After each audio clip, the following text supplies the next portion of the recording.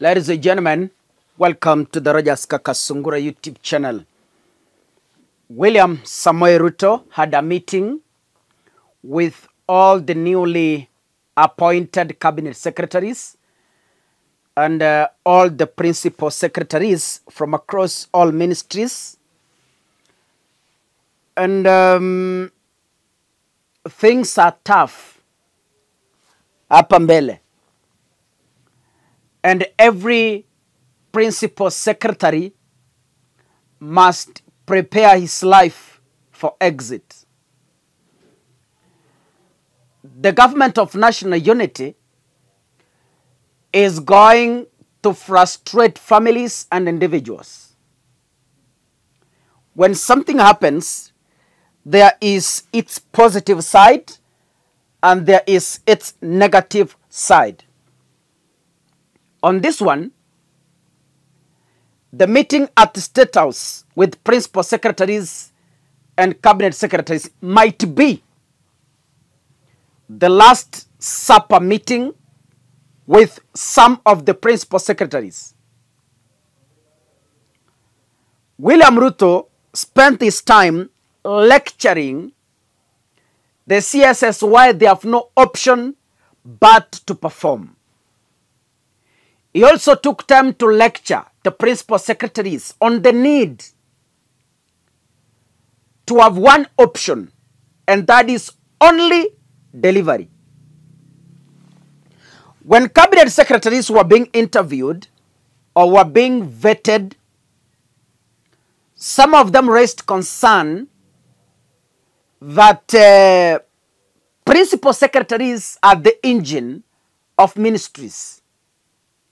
So if a ministry has a wrong PS, if the ministry has an incompetent PS, even if a cabinet secretary is qualified, that ministry is bound to fail. So the new cabinet secretaries laid blame and said the last cabinet might have failed due to an incompetent principal secretaries. Here, William Ruto has said he has formed a government of national unity. Then he must also make the executive that includes the PSS have the face of national unity. What is going to be done? Just like William Ruto dismissed all the cabinets to include the ODM ones, there is one that is also plotting to fire all principal secretaries once the cabinet secretaries fully resume office, wakishika ile joto ya ofisi. Then I want to tell you, all principal secretaries are going to be sent home. And a new list will be formed. At this juncture, it only depends your alignment with either Raila Odinga or William Ruto. So, today, I heard Silvana Zosoro saying in front of the president in Kisii, they were in Nyamira, na alisema kwamba, na aliongea kwa Kisii, kuna nafasi zinakuja za principal secretaries.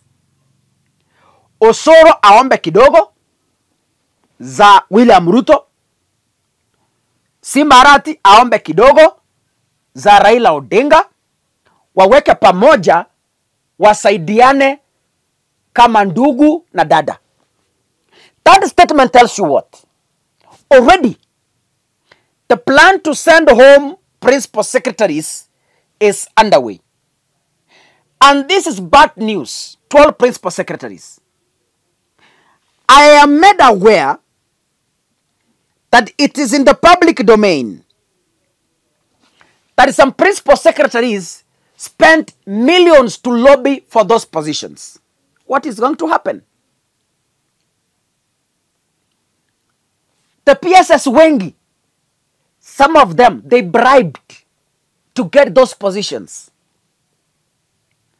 Muliona katika gazeti ya The Standard miezi ambayo imepita kwamba in Kisii a few individuals collaborated to steal from a candidate who they had promised to give a PS job. Mulisikia majina prominent yakitajwa kwa hiyo story. So that story is a confirmation and an indication that principal secretary, some of them used up to a tune of 10 million for their name to be suggested to William Ruto. So ladies and gentlemen, depression is awaiting some individuals. Stress is awaiting some individuals. Imagine you spend 10 million in lobbying for that position, and in just less than 25 months, you get fired, you go home. In less than 2 years. So your 10 million zinakunywa tu maji. And Ruto doesn't care. Even the person who lobbied for you cannot care. Kwa sababu, yeye alikupatia mukamalizana. Ukifutwa kazi, that is none of his business. Iyo ni wewe na mdosi wako William Ruto. Kuna familia zinaenda kuteseka. Ili ni shoka limewekwa. And by the way, there's something you need to know. The principal secretary is the accounting officer of ministries. They are the people who hire and fire.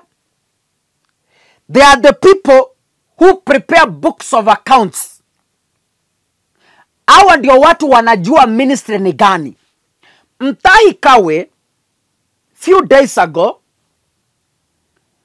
advised some cabinet secretaries and told them, do not just dump that you are now all powerful and you've come to make changes in your ministry. Mutahi Kagwe warned them and said, as a CS you can be all powerful, but a PS can have all the powers, more powers than even you. Let me give you an example. In the previous government, the Jubilee government that was led by President Uhuru Kenyatta, there is one ministry called the Minister of Interior. Kuna jamaa tulikuwa na yeye pale, alikuwa anaitwa PS Kibicho. Kibicho was government and government was Kibicho. Even if we saw Matiang'i an all-powerful CS, in fact, Kibicho was 10 times powerful than even Matiang'i. That is how ministries work. A principal secretary can own all the powers. Na kama CS, hawezi hata inua kichwa. Ruto can bypass you and release information to the principal secretary. It's possible. So, it's true and I agree.